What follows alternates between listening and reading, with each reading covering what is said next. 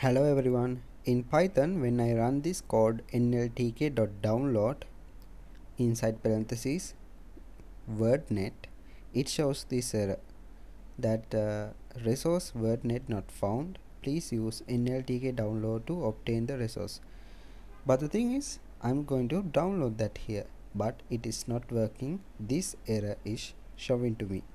So the solution will be, when you are downloading that wordnet, that will be the first argument. As the second argument, you have to do this setting download underscore dir equals to single quotes, inside single quotes / content / NLTK underscore data /. Now if you run this, now the error will be gone. Okay, I hope this video helps. If this video helps, please subscribe. Thank you.